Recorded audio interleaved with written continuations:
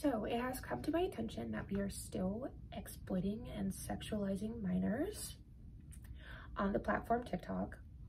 I am not on there, but I have seen so many videos come across my YouTube like front page about this. I am disgusted. I think we all are.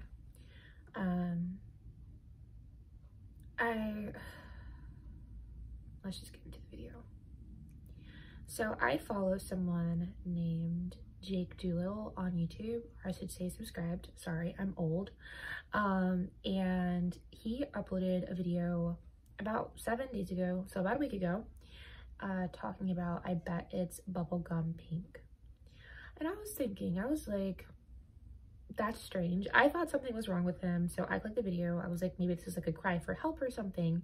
But apparently, creeps and comments of minors, young minors, like very young, are saying that term in regards to, yeah. I don't even want to say it. I hate talking about it, but I feel like this is so important. Parents, please monitor your kids' social medias, because there are some horrible people out there. And the exploitation at such a young age, it's not fun. I have been there. I was exploited at a young age too. And it can't be prevented. It's just social media is so toxic. So toxic. I don't know why this is a thing. Apparently, they're leaking like minors' nudes as well. Is that not CP? Is that not a charge? Are you not afraid to catch a charge?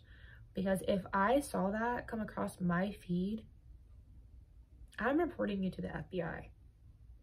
I'm not playing these games at all. I don't. So I think what we need to do is, if we see things that we are not supposed to be seeing, like for example, leaks or whatever, you know, report them. There's a way to go on the FBI site, I believe, and you can report like the link, and they can trace the IP address of the original poster, and they can be charged with either, you know, like it can be a sex offender now, registered. You know, I mean, I feel like that's the only way to get the message across to people. Like, do you really want to be a sex offender for the rest of your life, registered on the registry?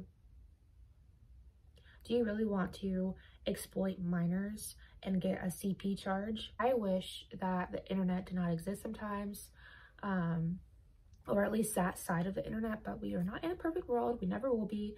So all we can do is talk about it, bring awareness to it, and try to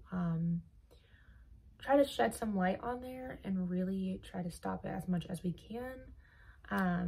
That's all we can do.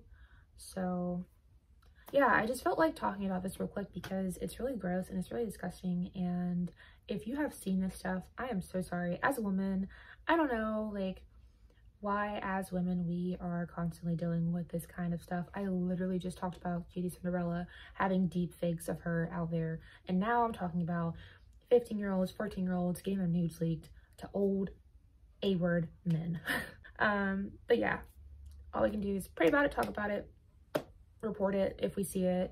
Like I said, there is an FBI link online that you can report links to, and they will investigate it, check it out, and retrace the IP address, all that. So hopefully that does something. Hopefully me talking about it brought some awareness to y'all, and some resources. But I love you guys so much. If you ever need anything, please message me or DM me on Instagram. It's linked down below. But thank you so much for watching. I hope you have a great rest of your day, and don't forget to like, comment, and subscribe. Bye.